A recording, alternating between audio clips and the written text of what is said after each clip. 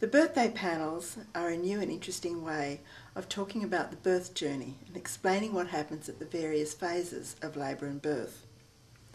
The panels come in 3 sections which can be used connected together to give an overview, and then separated into 3 separate parts to talk about each different phase of the labour in turn. The purple labour shows what happens in a normal physiologic birth. The pink shows what's more typical when the labour is induced.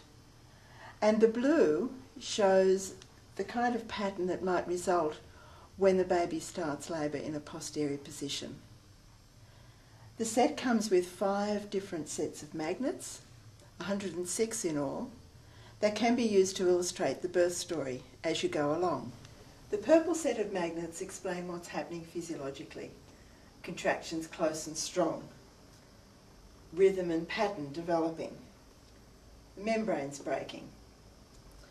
The yellow ones explain the emotions and feelings that a woman might have or that the husband might see. Her eyes closed, her head's down, she's not talking much, she's lost track of time.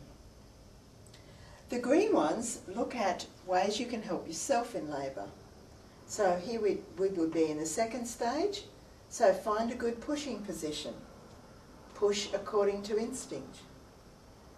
Earlier on, localised heat, hot packs might be useful, or a warm water in the form of a bath or a shower.